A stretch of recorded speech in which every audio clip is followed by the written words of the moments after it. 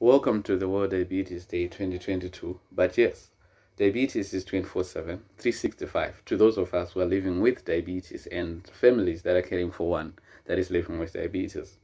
Oftenly around the world, today people are commemorating the birth of Sir Frederick Banting, but this date was made official in 2006 by the United Nations.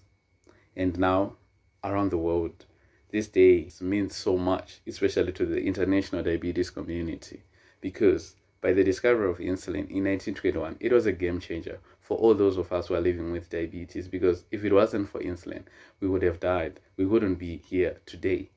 And now it's been 100 years since insulin was discovered. However, so many people around the world today are still having challenges to access insulin because of the pharma greedy.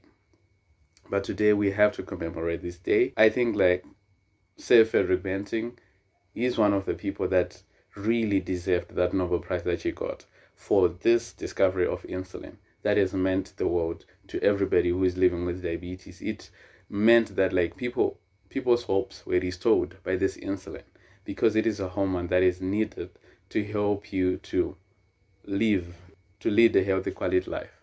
Without insulin, there's no life. Without insulin, I think like that is why we say that insulin is like oxygen that we need each and every day. Today, on the World Diabetes Day 2022, the Diabetic Mogul is proud to bring amazing and stellar voices within the diabetes community in the name of November Diabetes Awareness Month, and that included a person living with type 1 diabetes, type 2 diabetes, latent autoimmune diabetes in the adults, that is what we call LADA, a person with type 1 diabetes who has had a transplant, and a person with type 1 diabetes who had a misdiagnosis, and also a caregiver. So a big shout out goes to Reza, Kane, Leon, Jill, Dr. Felisa, and also Renee. So thank you so much, and I hope that you enjoy the show. Please remember that there is one disease, one symbol, one world.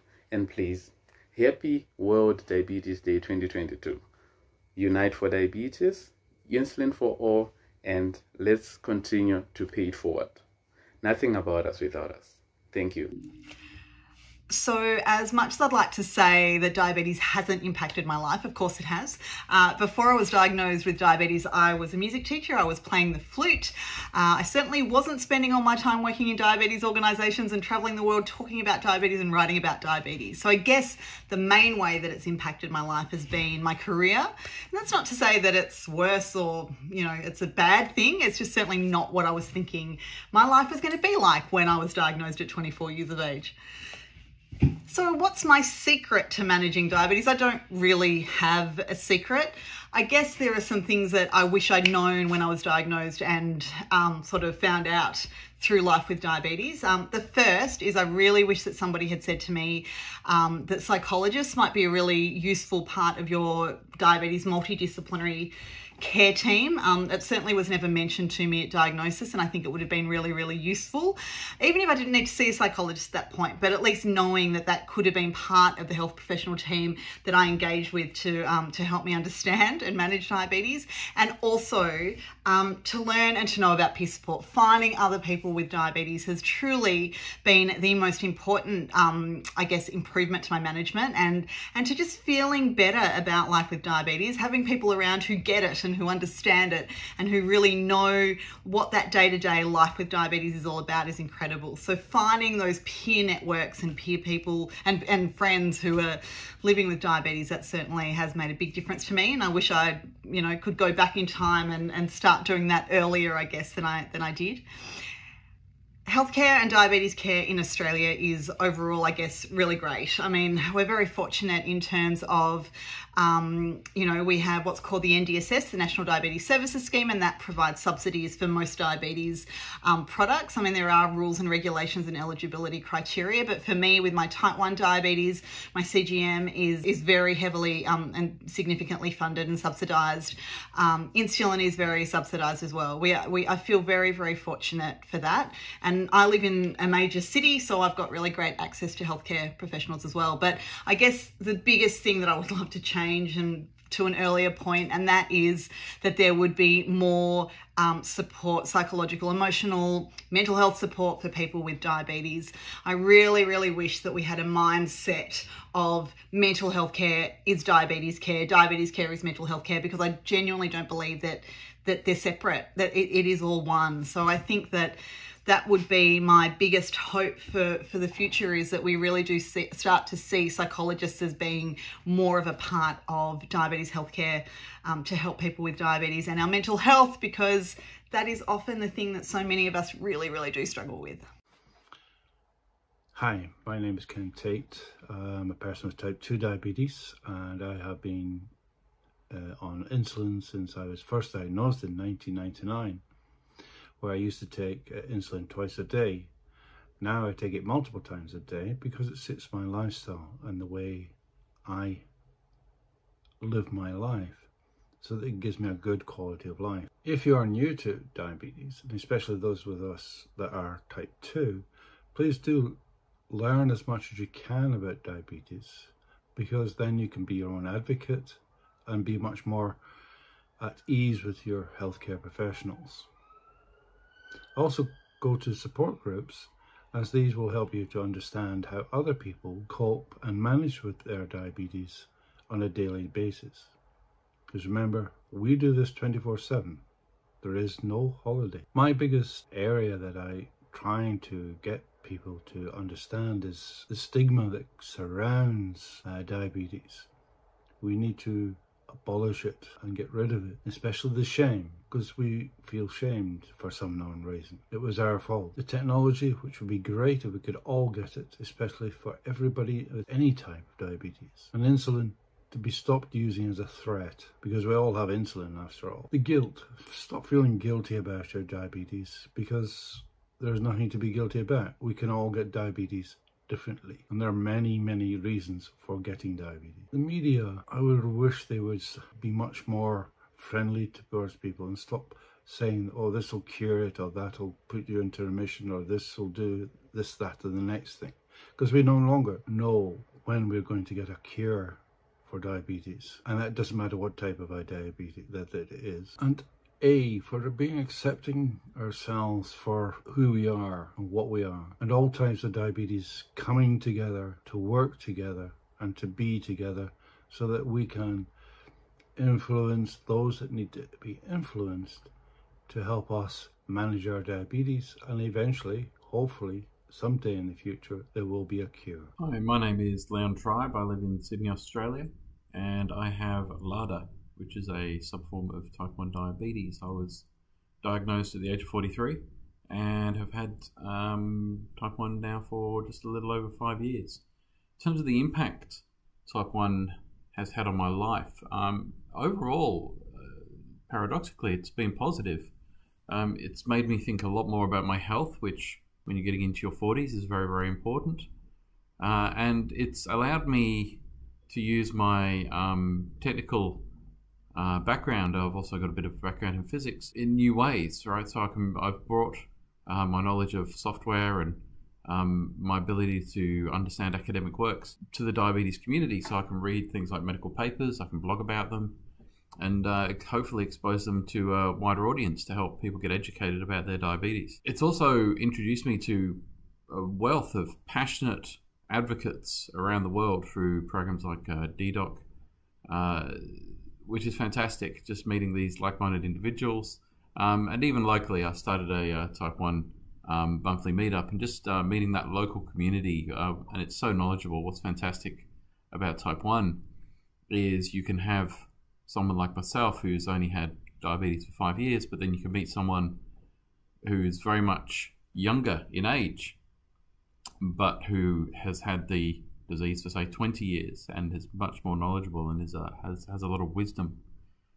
In terms of the secret for managing it, I see it as three main areas. First, you must learn as much as you can. There's excellent websites like the NCBI website, which allows you to browse peer-reviewed scientific papers. And so you can go through there and you can find out the latest innovations. You can find out the kinds of medications you should be talking to your healthcare team about. Another key aspect, I think, with diabetes is don't be afraid to be your own advocate.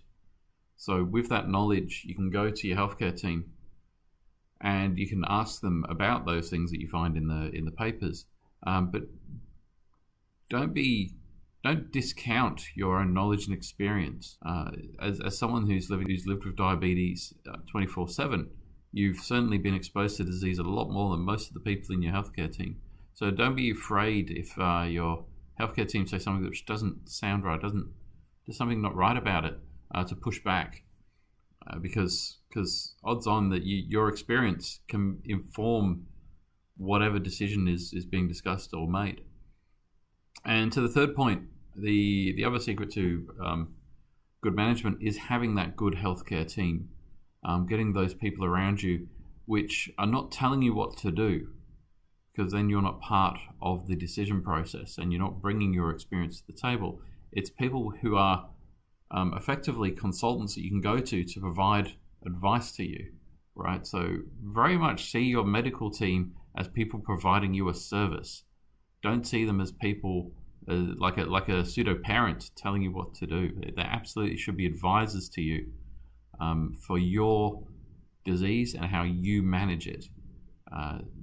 You should not be a passenger on this. You should absolutely be driving how this works. In terms of what I would change with healthcare in Australia, there's being exposed to things like international conferences through programs like the DDoc program.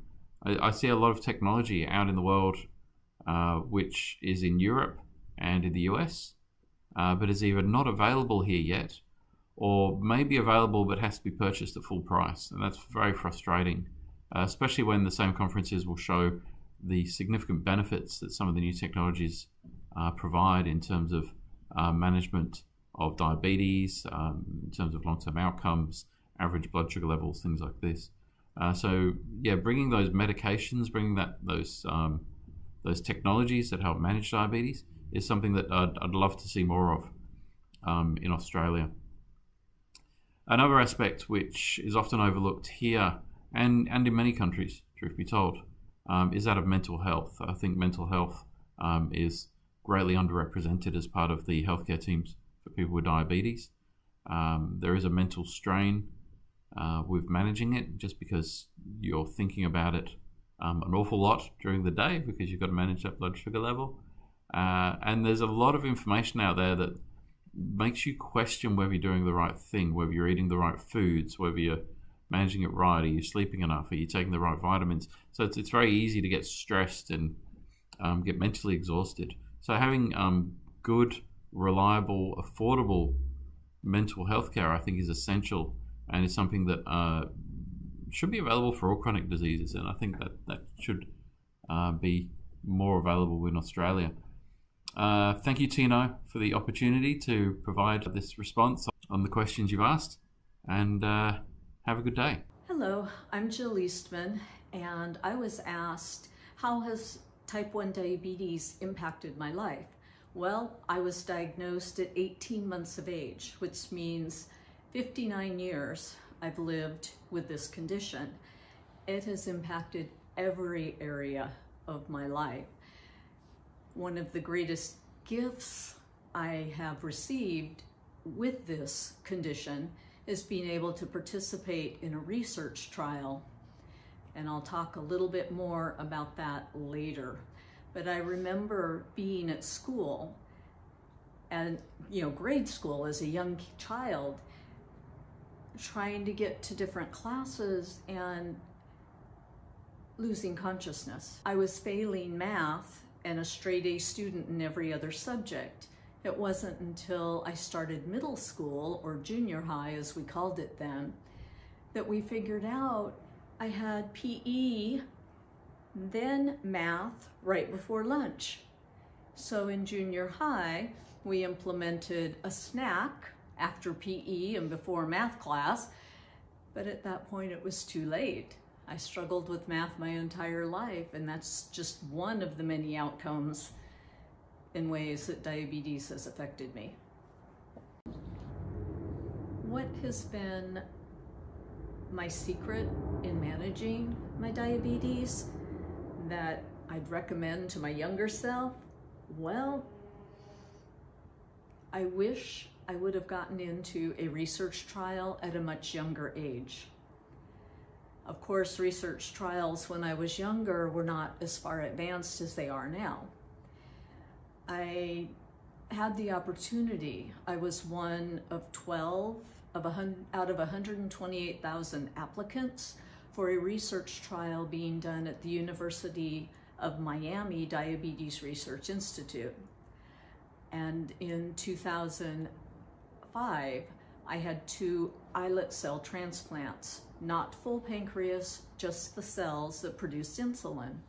And I lived free of external insulin for 11.5 years, with better blood sugars than most of the doctors following me in the research study. And they would tease me about it, about how good my numbers were. They used to tell me if my blood sugar levels were my heart rate, I'd be dead, which was amazing.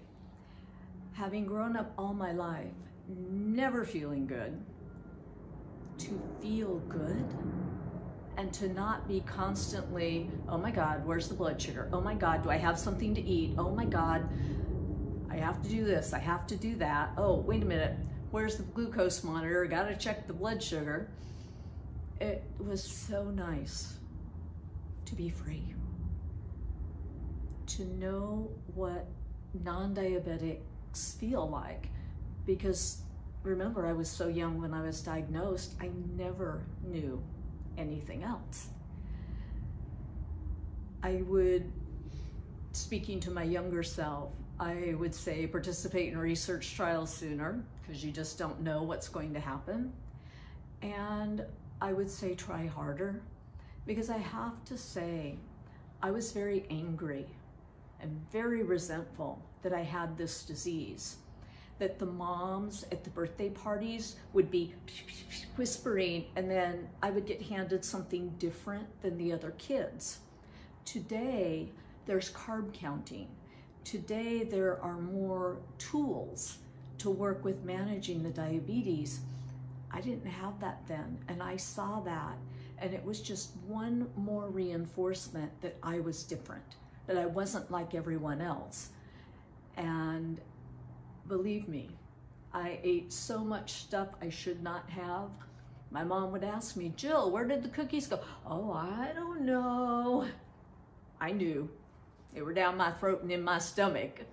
So I would have worked harder. I would tell myself to work harder at taking care of myself. Honestly, I'm very lucky. I'm 60 years old. I have virtually no side effects of the diabetes. And a big part of that has been because of the research that I was selected to participate in. The retinopathy that I had starting in my eyes, my ophthalmologist told me, he said, I'm writing in your chart something I've never written before in a diabetic patient, and that is the retinopathy is gone. About the status quo of health in the USA, what do I wish I could change? Well, I don't know about health in the USA, because to me, health is a very individual decision and choice. You can choose to exercise or not. You can choose to eat foods that are good for you or not. If you don't know what those are, you can get on a computer, you can search for that information. It's readily available today.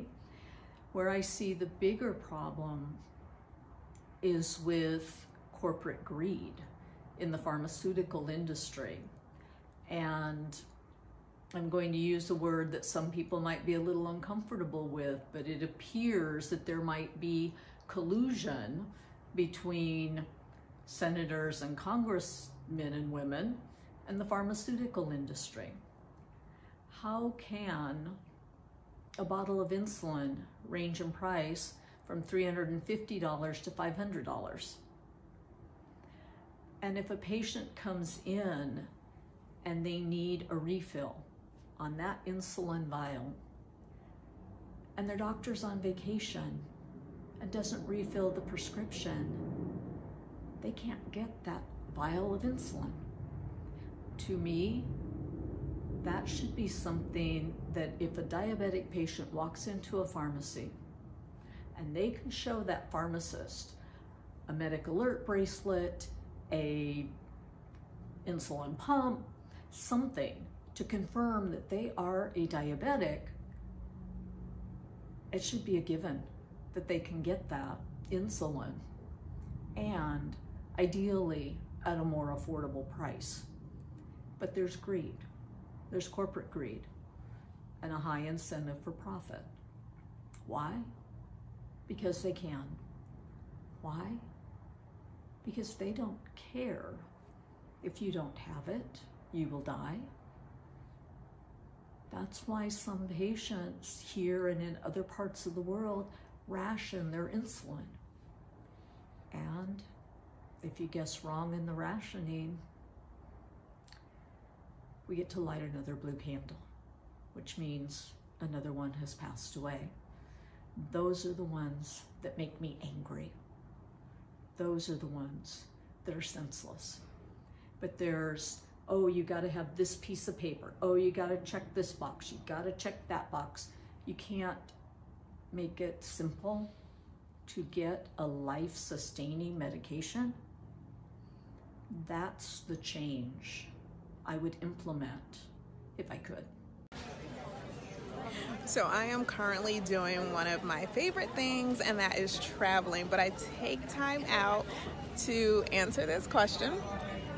One thing that healthcare providers can do to help reduce the amount of misdiagnosis, I think it's two things. One, listen to people when they're telling you that something is not right with their body. And the second thing is test for T1D antibodies if something is not right. And also remember that you want to make sure you're treating the person for the right condition, and the person wants to be treated for the right condition as well. Hello, I am Felissa DeRose, and you can find me on Instagram at Black Diabetic Info or Twitter at not_defeated. Hi everybody. I want to thank Tino, my type 1 buddy, for asking me to share my perspective as a caregiver for type 1 diabetes during World Diabetes Awareness Month. So thank you for that. I hope some of this is helpful. Tino asked me to specifically answer 3 questions. The first is the impact of type 1 diabetes on my family. The second is caregiver tips. And the third was the state of the U.S. healthcare and insulin market and what it could change about it if I could. And so the impact on my family is easy. My son was diagnosed in grade school. He's now a teenager. So, you know, the burdens have been financial, surely. There's a mental stress that goes with type 1, and it's also very time consuming. And so just to elaborate the mental stress, you know, he was diagnosed in grade school. So every school activity, every sports activity, every band concert, every band practice, you know, you're in this 24/7 of always trying to plan. And type 1 doesn't take a holiday. It doesn't sleep. So, you know, overnight, you know, you're losing sleep, trying to plan, trying to manage the highs and the lows, and, you know, trying to keep your kids safe and happy and healthy. And so there's a lot of, you know, stress that goes with that. And so you're sort of always in this, and then there's the financial impact on my family. We have really good insurance, and we live in a, you know, in a state with great healthcare infrastructure. But despite that, healthcare, you know, health insurance itself is expensive to buy. And then insulin, I mean, nobody can afford 1,000% increases. So insulin is super expensive, even if you have insurance. In technology, like the pumps, the insulin pumps and the CGMs are expensive, again, even if you have insurance. And then I worry because my son is going to eventually age out of our insurance, and he'll be faced with, you know, having to cover all of this for himself, and he might not have good insurance, or he might live in a state that doesn't, have good insurance. So it's sort of like this sort of unknown that adds to your anxiety. So that's a financial burden. And the other burden is how much time it takes. I'd mentioned earlier, you're always planning, whether it's a play date or an after school activity, you're just always in planning mode. But the other thing, you're also always on the phone, fighting with insurance companies, fighting with pharmacists, fighting with doctors, rescheduling appointments so your son can go to their concerts and things like that. And so that, that's time consuming, all of that. And so I also think about, how that's going to impact him when he's an adult. And, I always try to think of, ways that I can alleviate that. But I don't know if I can. But anyway, until he's 26, we can at least know that he's on our insurance. So that is a little bit of peace of mind. And the second thing that Tino asked me to go over were caregiver tips. I know there are many good ones out there. Here are 5 that I came up with. One is to just educate yourself. Read everything you can, from books to blogs, to articles. I read everything, just because it's such a steep learning curve. And for me, I find the more I know, like that kind of eases my stress to kind of know about like what I'm dealing with. And there are really good books out there, from how to think like a pancreas to this Insulin Pink Panther book, but also the blogs. Their firsthand experience, usually the blogs that I've read, and that firsthand experience is invaluable. Just it's worth its weight in gold to read somebody's, firsthand experience about how they got through something, or, what advice they would have about, certain things about insulin pumps, because that's something you really can't get in a doctor's office. So to me, that was huge. Embracing technology. We do have the pump, we do have the CGM. So we're lucky. I know a lot of people can't afford, because they're super expensive, even if you have insurance. But also a lot of kids don't want to wear the pump or the CGM because it doesn't fit in with their fashion or their sport. That's really, really common, is kids not wanting to wear it. So if you can embrace it. But if you can't, you just have to kind of maybe in the future, keep trying that again. The third thing is peer support. People who have type 1 and people who caregive for type 1, there are much higher rates of everything from depression, burnout, anxiety, eating disorders. And so you really have to reach out to your peers to educate yourself. They say people with chronic diseases do better when they have peer support. So whether it's through social media or in-person groups, I just would recommend that you embrace it any way you're comfortable with, because the information that I've gotten from these groups, whether it's in person or online, it's worth its weight in gold, because it can be at 12 a.m. So midnight, it can be at 4 a.m. that you're contacting somebody, and sometimes they contact you back, and that makes you feel like you're not out there alone, which is always a good thing. And usually, it's that first-hand advice, which I find is usually really valuable. It's not always just a word of caution. Like 85% of everything I get is really, really good. But there's always that percent that you really have to kind of sift out. But you kind of learn, what to tune into and what not to. So my third tip would be, embracing peer support, whether it's in person or via social media, because you will learn so much. And then the other thing that I always tell my son is type 1 is a team sport, and we're on his team for life, his doctors, his family. We're all on his team for life, and I never want him to feel like he has to go it alone. I know a lot of kids do feel like that, and so I try to kind of be repetitive with that thought. And then the last thing, self-care, again, with being at increased risk of all of these health problems and mental health problems, you really want to self-care, whether that's yoga and meditation. I try that. Sleep, I'm not winning at sleep yet, but someday I will. But yeah, sleep is very hard if you have type 1 or if you caregive for type 1. So if you can, try to sleep, if you can try to do self-care, but it takes time. Self-care can be time consuming, and a lot of people don't have the time, but if you can do something, just try to focus on that. Whether it's a walk, exercise, like I said, is good for, for me. And then the fifth thing for my caregiver tips is to be flexible. The numbers that you see more often than not are not going to be the numbers that you want to see. Only the average A1C for a teenager is 10, and only 20% of anybody meets their A1C. And so you're going to see a lot of numbers that, like I said, you don't want to see. And you have to really choose how much conflict you want to bring into that relationship. And that can be hard because, you're thinking, about complications and all of this stuff that comes with the higher numbers, but your teenager's thinking something different because their brain isn't developed.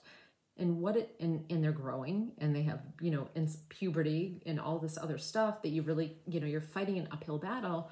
And what the studies show is that when kids reach about 25, that's early adulthood, their brain is fully developed and their numbers get much better. And so it's just sort of like this thing that you have to get through. And so I would just say be flexible, because you really, don't want your child to self-blame for something that's really not their fault. And then the third thing Tino asked me to go over was the state of the healthcare market in the US and what I could change if I could change one thing. And so basically, I would change just making it easier to access healthcare in general, into making insulin more affordable. There's so many hoops that we have to jump through, loopholes between pharmacies and pharmacy benefit managers, and all of this sort of convoluted process makes our market very hard to access, makes it expensive, and makes it confusing. And it's also the most expensive in the world, and we have the worst outcome. So, nobody can afford 1,000% insulin increases. And so that, has to change.